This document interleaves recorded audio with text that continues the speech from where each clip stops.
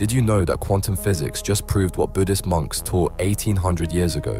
When scientists fired electrons through two slits, something impossible happened. The particles acted like waves, going through both slits at once, creating an interference pattern. But here's the mind-blowing part. The moment they tried to observe which slit the electron went through, it suddenly became a particle again. Just like the ancient teacher Nagarjuna said, nothing exists until we observe it. Reality is literally empty until consciousness collapses it into form. Quantum entanglement shows this even deeper. Two particles instantly affect each other across vast distances. Einstein called it spooky action, but Buddhists call it interconnectedness. The measurement problem in physics mirrors what meditators discovered. The observer changes everything just by looking. This understanding helps us release attachment to solid reality and reduce suffering. Now scientists are using these emptiness principles to build quantum computers.